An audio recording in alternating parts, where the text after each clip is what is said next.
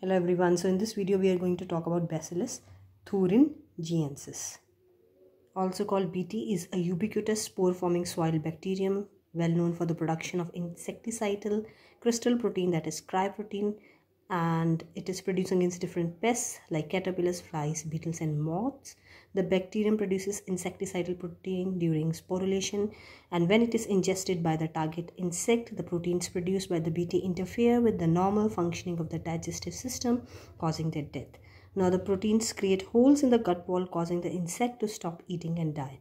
Now BT is also quite widely used as a larvicide for mosquitoes and thus considered natural method of pest control. Now cryoprotein is a toxic protein which is encoded by cry gene.